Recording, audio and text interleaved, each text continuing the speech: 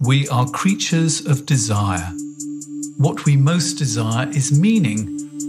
What makes us suffer most is a lack of meaning. The Meaningful Life with Andrew G. Marshall.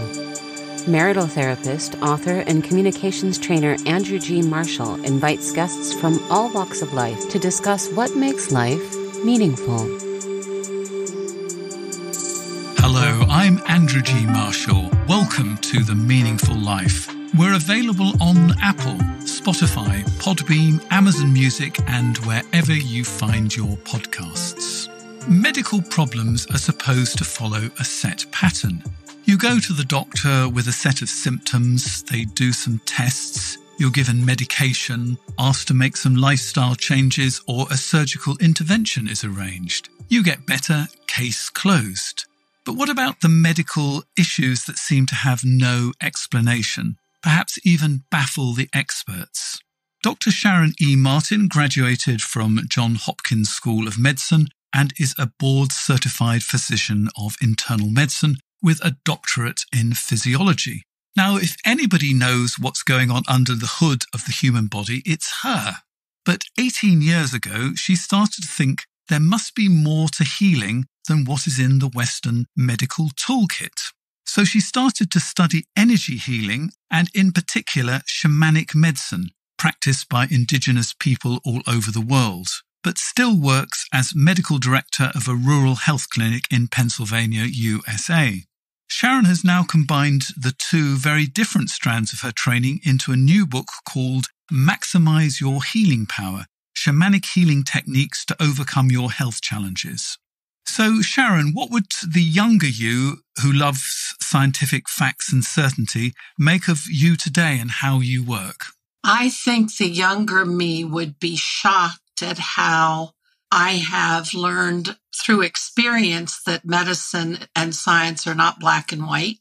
There are so many gray zones, and physicians with all of this compendium of knowledge still don't always know the answer. And it's one of the things, if I'm going to be a bit jaded, I would say doctors perpetuated a great hoax starting 50 whatever years ago, that one, it was a top-down system. 2, they held the secrets and no one else could have the secrets. And 3, they knew it all. And all of those things are false. So my younger me would be shocked and probably heartbroken. Well, thank goodness the younger you hasn't got to meet you today. So what was the tipping point that made you wonder if Western medicine was enough? Day to day in the grind when I first started out and trying to get people to do the right thing that medicine teaches to improve their sugars, their blood pressure, I realized that it didn't always improve their sense of well-being. There was a deep component missing, that it didn't always improve how they felt about themselves, their vitality, their joy, their life force. And that was building. And then, as I tell in my book, Maximize Your Healing Power, probably for me, the tipping point was this glorious young man who showed up the end of the week, a long, hard week, not a patient of mine, who showed up with unbelievable anxiety that I was afraid he was going to be somebody that needed to be involuntarily committed. I wasn't certain what kind of psychiatric swamp I was walking into. And he turned out to be one of the few people I've ever met who is unbelievably psychic, intuitive, perceives things around him. And he had dreams and daytime visions of things that were going to happen to people. And they came true, and it made him unbelievably anxious and distressed. And I had a clarifying moment where I could have called the state police, had him transported under the guise of being schizophrenic or delusional or whatever. And I realized that there's nothing in medicine that could offer this young man other than a label in medicines that would make him feel worse. And I realized that we're talking about something very different that's not always valued in our society, his incredible extrasensory perception. And I told him, you're not crazy. But there was something inside you that actually stopped you. Can you sort of explain what was going on inside you at that sort of moment when you were about to reach for the police? I think at that time, what I was conscious of is that, here's one of the gray zones. Medicine's not perfect. Why am I going to give him antipsychotics and sedatives? My mother, and here's perhaps the other thing, my mother was alcoholic and bipolar. And when she was on antipsychotics, it did nothing but dampen her love of life, and she hated it. So I think that was percolating and realizing I'm not going to do him any benefit. Then you add to it that I understood the unseen world at some level. I had had my own paranormal experiences. I believed in spirit guides. I believed in people living on the other side. And so that probably stopped me. But today, as I reflect back, what stopped me was spirit, my soul in connection with spirit saying to me, hold up, you are not going to do him any good. And when I said to him, you are not crazy, the relief that I felt from him and that I saw on his face, it evoked joy in me that I did not harm him and that I actually let him see that he was not defective.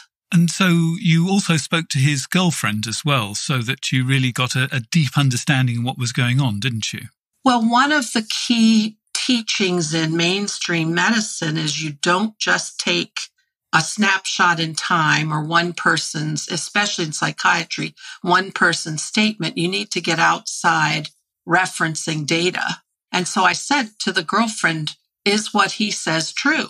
Does he see things? Because he could have been making this all up.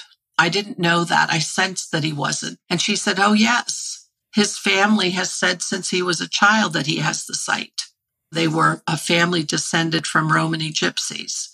So I think there's a lot of factors that play in there. Is one, I was ready to see something different because I was fed up with the standard party line of mainstream medicine.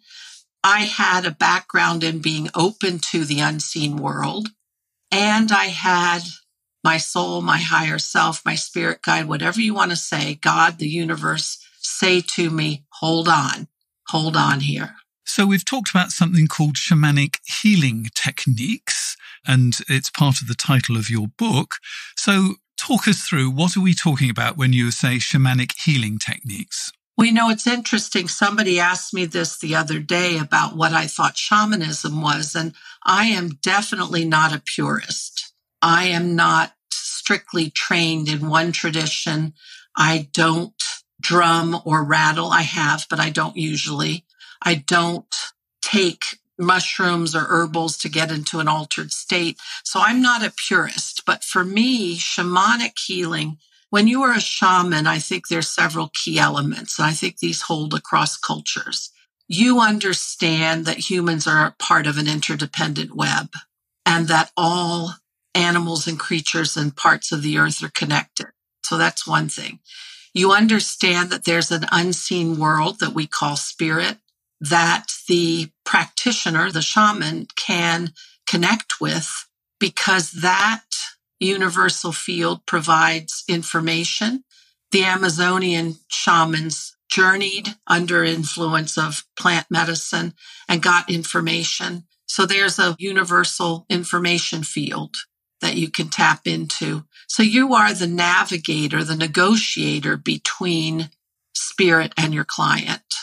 And that, I believe, is true regardless of what culture you're talking about. If a few years ago we'd been having this conversation, there would be half of me thinking, yeah. And I'm sure there are going to be people who are listening to this who are going, yeah. But let me share an experience that I had. Before I moved to Berlin, I went to a festival and there were lots and lots of workshops. And a workshop I signed up for was something called Shamanic Journeys. And what you need to know at this point was that my mother had had a very all-encompassing stroke and was sort of lying somewhere between life and death in a coma at that point. And so how the workshop worked was we all lay down on yoga cushions, on yoga mats, and the shaman drummed, and we were encouraged to visualize a tree, find a section in the visual tree, and we would go into the trunk and we'd either go up or down. And down is not to hell, but is to the underworld, or up into is it called the higher world or the upper world? Upper world. Mm-hmm. Anyway, I went up into the upper world, and I can only describe it as sort of as real as in a dream, although I wasn't dreaming and, I was on nothing beyond the hypnotic power of drum beats. But I was sitting around the bedside of my mother with all of the female relatives of my family, and also my best friend who had never met, female best friend who'd never met any of my family. And then behind them was the next generation back of my grandmother and my great-grandmother on my mother's side.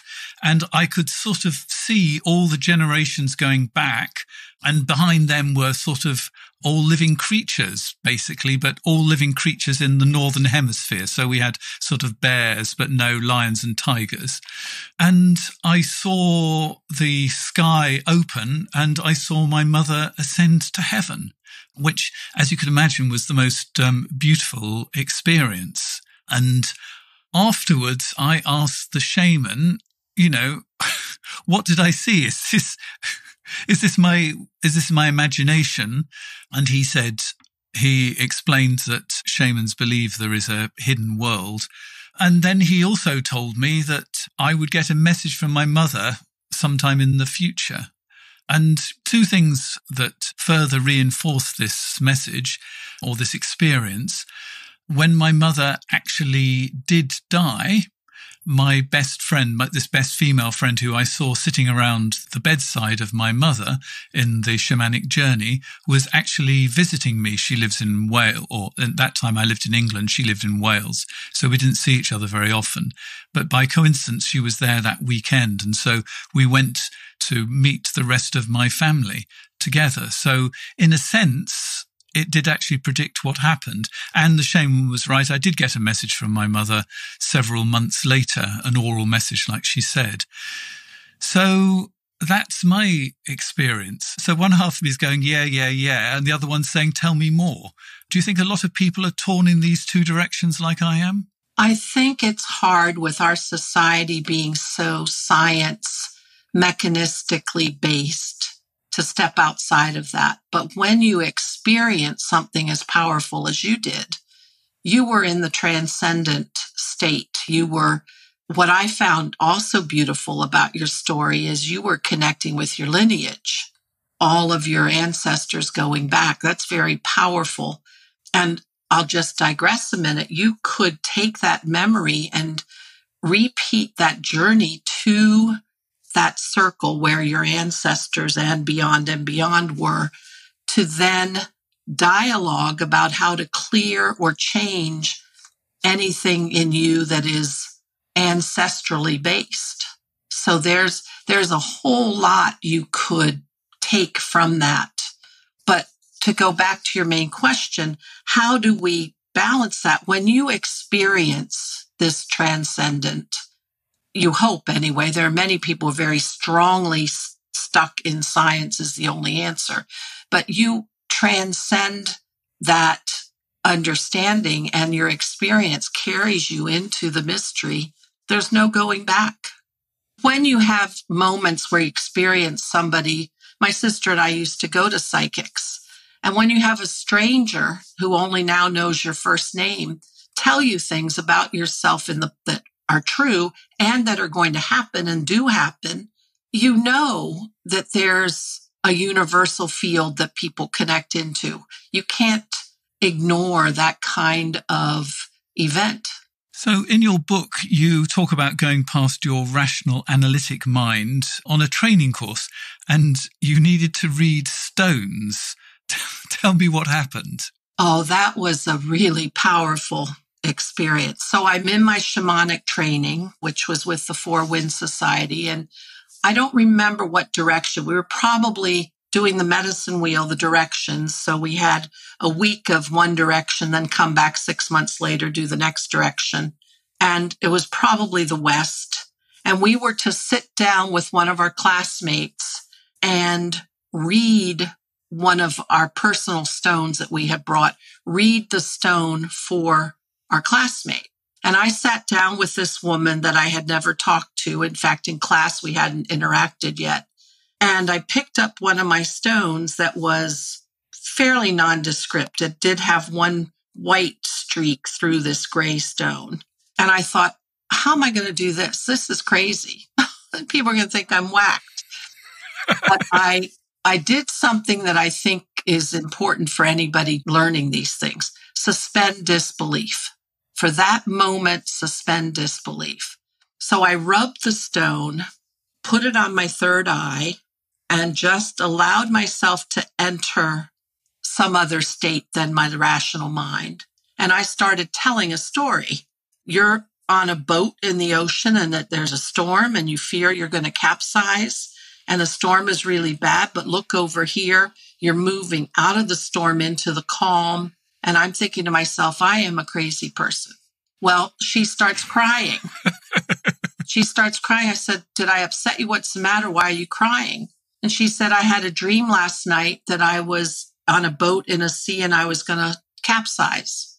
And she said, my life has been really upheaval lately.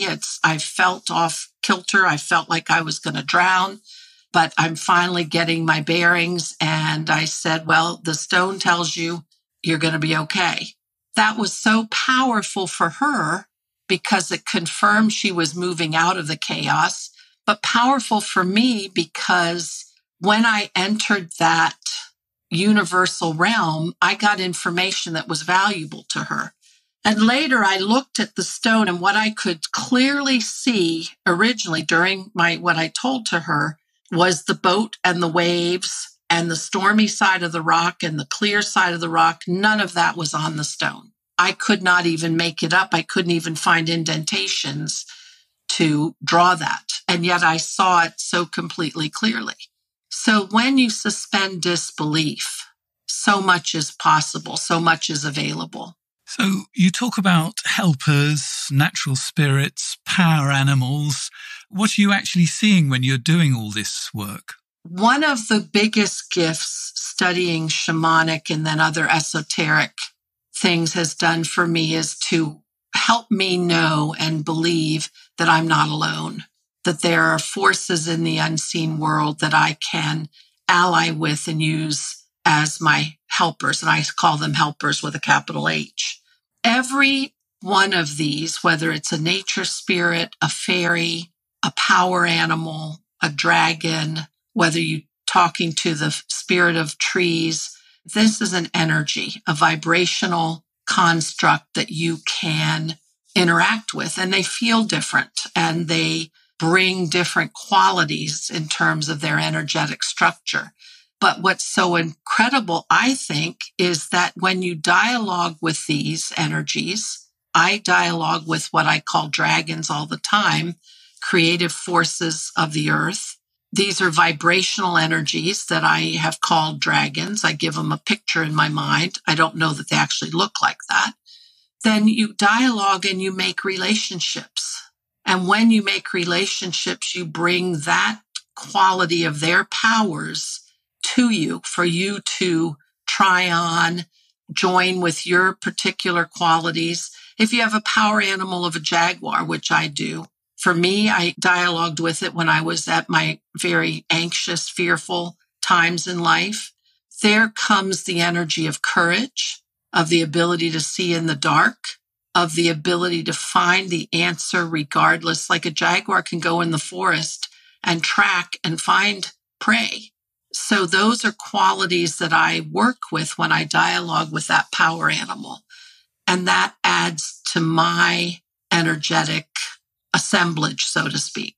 So do you, in your rural Pennsylvania clinic, do you use these ideas with people who sort of walk in off the street? So that's tricky because I am operating in a medical legal system. I am charging insurance for their visit.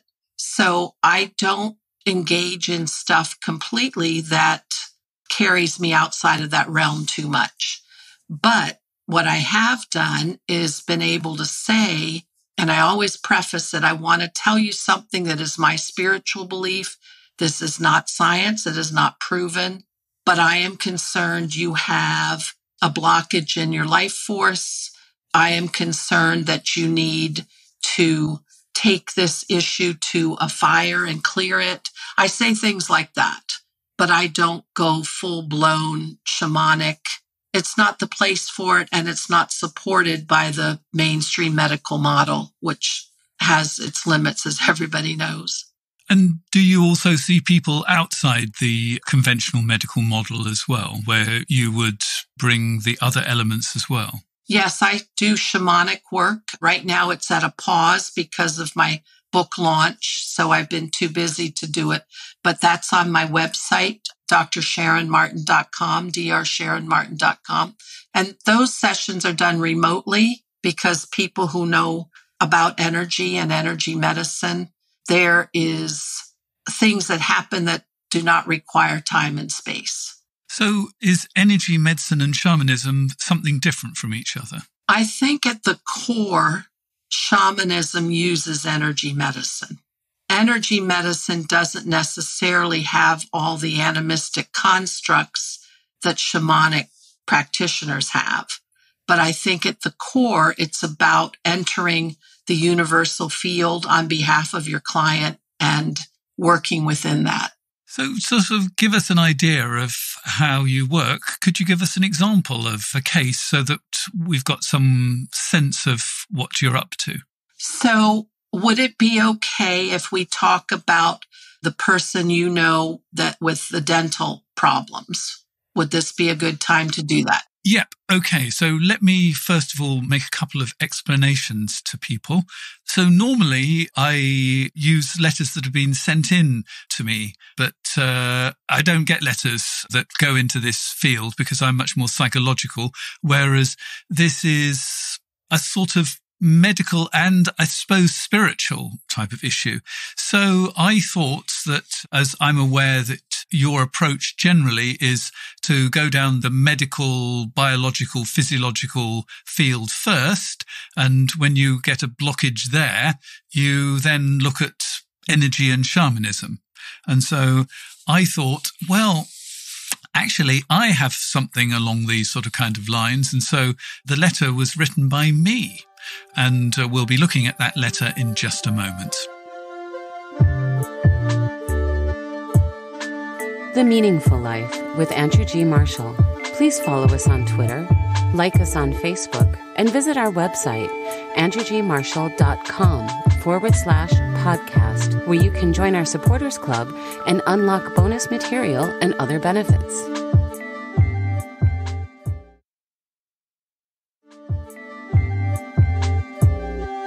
So, although this time round we're bringing in a letter from myself, if you would like to write in to me and have me discuss an issue that's happening in your life with one of my experts from around the world, go to my website, www.andrewgmarshall.com/podcasts, where you'll find a section called Get Involved with the Programme. So, this is a letter from yours truly. I have a long and complicated relationship with dentists. I went through periods where I was dentally phobic, and even today I have to like and trust my dentist. Sadly, I've got to know a lot of dentists really well. Over the past 15 years, I have got 6 implants, and I can't count the number of times I've been told that something that happened to me is so rare to the point that most dentists see it once in a lifetime. I've broken the abattement on one implant. This is the section between the implant, which is in the jaw, and the crown, the tooth. I have also broken the screw that holds everything together and had to go to a specialist to get it removed. I've had another whole implant fall out because of an infection. I have broken a 3rd implant, yes, the part in the jaw. I have had to have it taken out and a new one put in, and that, I can tell you, was horrible. A 4th one has a minor crack but is still being used in the hope it might survive a year or 2. A fifth one is being looked into at the moment. Goodness knows what's happening there. My dentist, who gets cases referred to him from all over the city, sees something like this perhaps once or twice a year, but I have a whole catalogue of problems, and he has no explanation beyond that I might grind my teeth at night. Apparently teeth move and can cope, but implants cannot. I now have a guard to put in at night, and I've become aware that I grit my teeth during the day and have to consciously unclench. I don't see myself as a particularly stressed person, busy certainly, but I enjoy my work and I don't have a boss breathing down my neck. I meditate for 20 minutes 5 times a week. However, there seems to be something more, something my dentist cannot name. Would some sort of energy healing be a good idea? So, what are your thoughts, Sharon?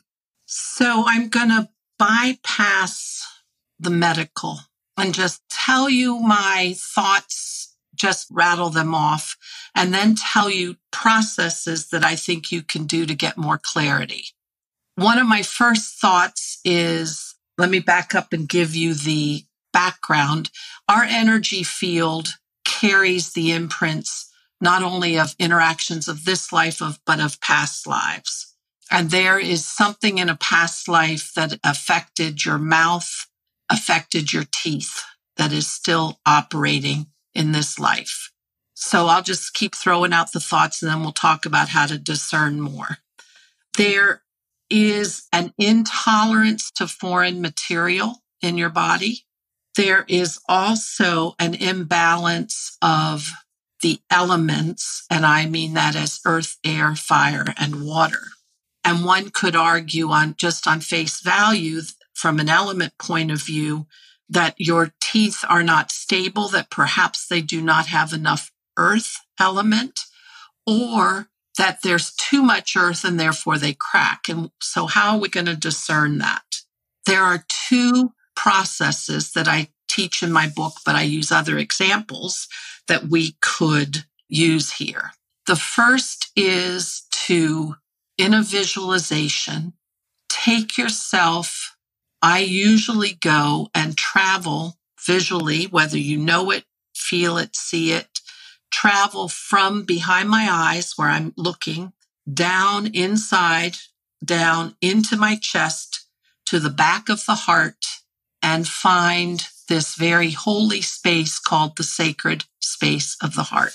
And this was a process taught by Drunvalo Melchizedek, a mystic who worked with the Hopi.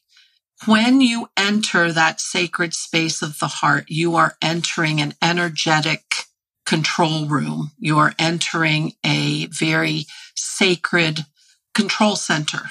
Again, in your visualization, you can write this down and then record it and play it for yourself so you can follow along while you're able to release and go into that altered state. Sit in there and see yourself as the control person in this big control room with all of the dials and gauges on the dashboard that dial in your life. And you can pick one. Let's pick one, for example. The idea that your mouth cannot tolerate having these implants in, that it's breaking them, kicking them out, whatever.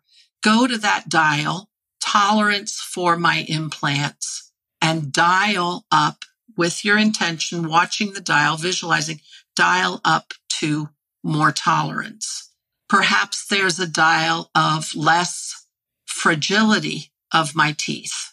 There's a dial for strength, so dial up the strength. So the control room is a very powerful visualization process. I was taught by my hypnotherapy teacher, Bren Blankenship. That control room engages your intention in a visual matter for then the physiology to follow. You don't have to know the physiology to turn the dial. The second is to sit again in the sacred space of your heart and have your tooth represented by, we'll call it the spirit of teeth, the head honcho of the tooth realm, whatever you want to call that. And however you see it, invite that energy into the sacred room, into sitting there in front of you and have a dialogue. Hello, head tooth. Hello, big honcho of the teeth realm. What is happening with my teeth? And listen to the answer you get. And you ask back again, why does this happen? And you'll get an answer. And then you'll ask back again, what do I do? And you'll get an answer. Well, does that mean I need to change my diet? Now, Andrew, for you, something that crossed my mind just now is these damages to your teeth happened years ago.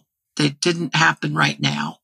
That's one thing. So you may have had a nutritional stressor, big nutritional stressor back at that time.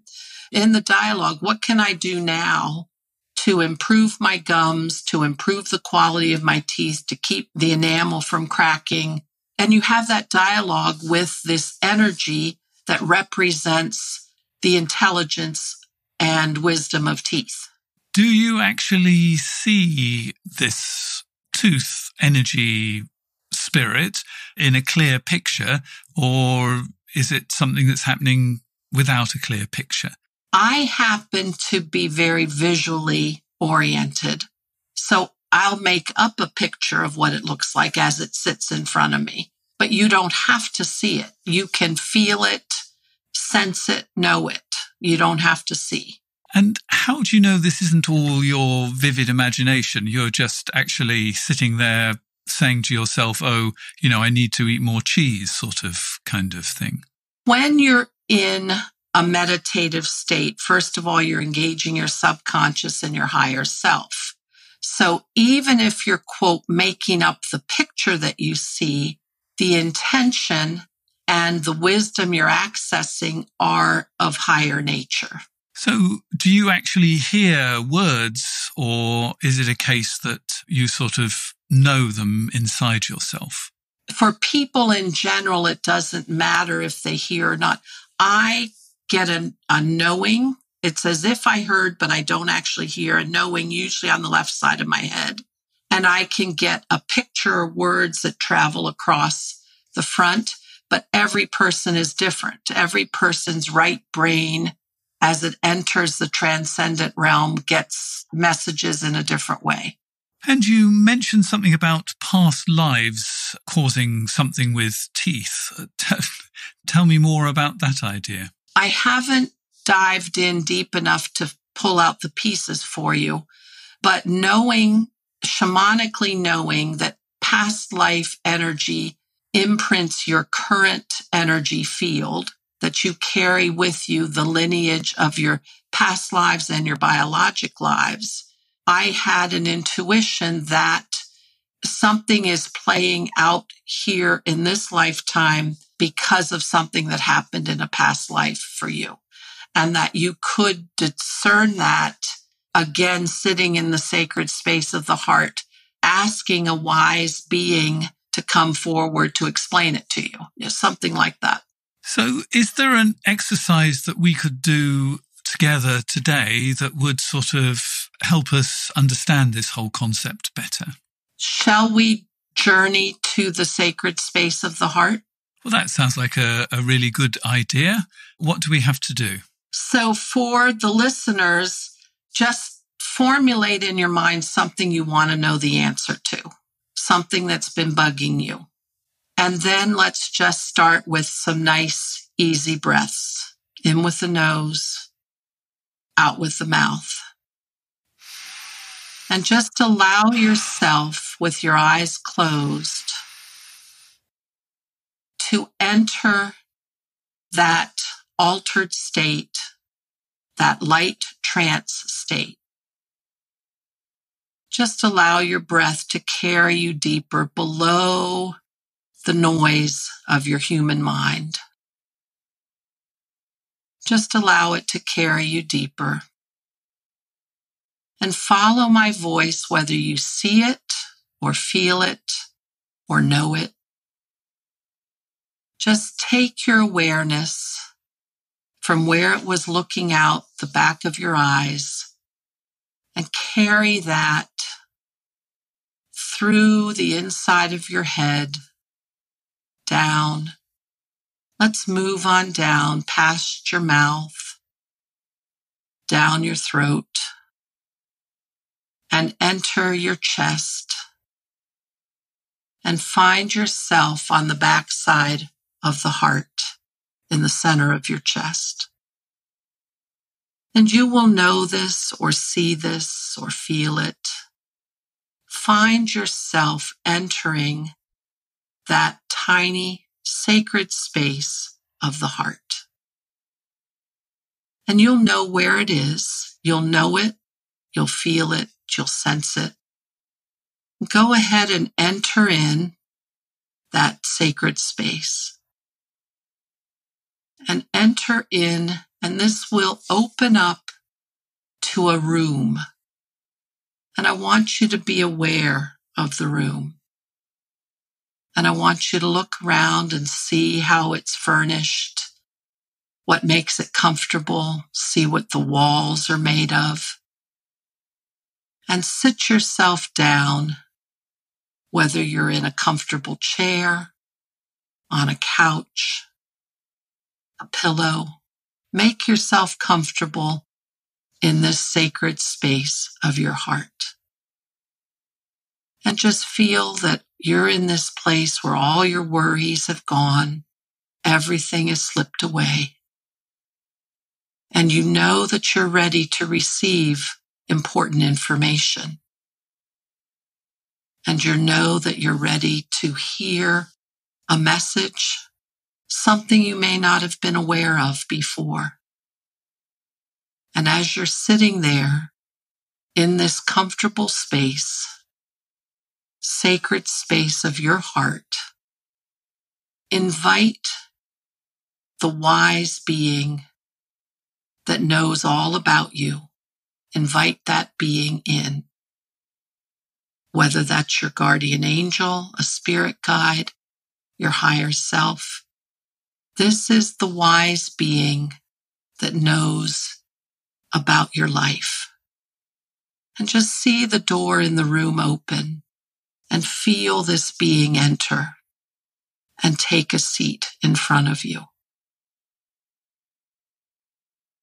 And just relax. You are in the presence of wisdom. You are in the presence of mastery. And in your mind's eye, first thank the being for coming, and then ask what it is you want to know. In your mind's eye, ask this being what it is that you want to understand. And let's just take a few moments for you to get the message back. And if you need clarification, to ask another question. And take these messages in, however they come to you. You're in dialogue with the wise being of you.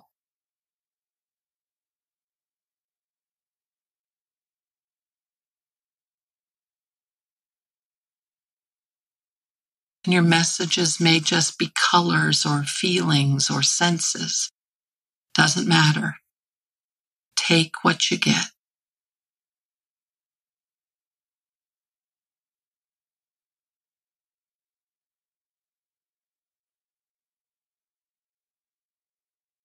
If you don't quite understand, ask for clarity. And if you're told, I can't tell you now, don't be upset. You can come back here again and try again. Sometimes messages may not be available at this moment.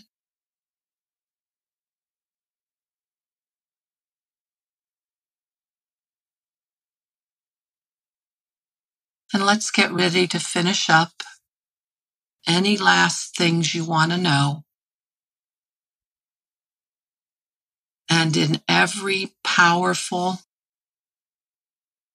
altered state meditation or shamanic practice, you always end with gratitude and appreciation for the beings that share their wisdom with you. So allow the being to take its leave, and you journey back out of the sacred space of your heart, up out of your chest, up through your neck, until your awareness resides again behind your eyes, and bring yourself back to this time and this space. And come back now. Well, that was absolutely beautiful, Sharon. Thank you very much indeed. Did you used to watch the original Star Trek television program with, Captain Kirk and co? Mm-hmm. It I sort of went there and sort of all that sort of 60s / 70s high-tech glory sort of. And then, how they used to have the sliding doors. I had sliding doors, and I have a relationship with wolves, and I had a wolf materialize. And so the message I got was, you don't have to bite to defend yourself. That's beautiful. So I'm not quite certain what that means. Well, isn't it interesting?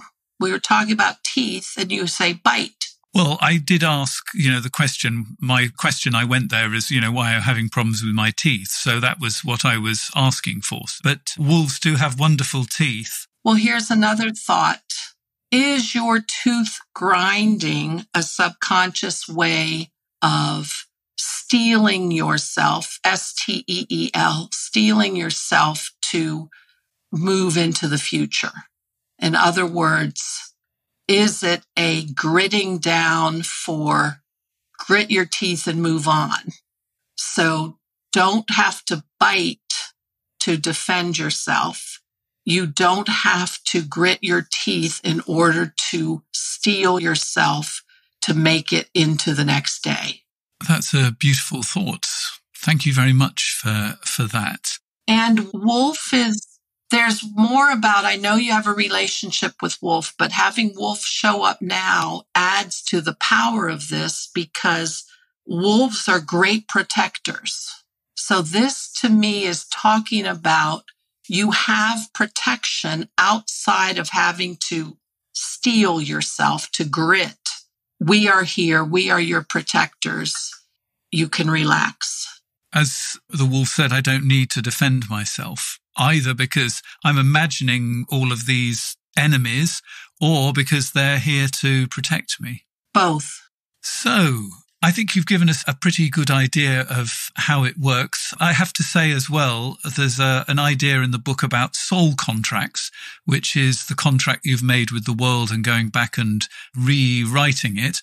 I actually had a client who said to me, they were fed up with, they unconsciously did a deal with their parents, when they were very small to do this for their parents, and they were fed up with doing it. And I thought, I know from Sharon's book, a journey that we could go on. And I did that, and it was very, very powerful. So I did try out another idea in the book. So I can recommend that one too, which is where you go, a journey to the Hall of Contracts. So you've certainly expanded my mind today.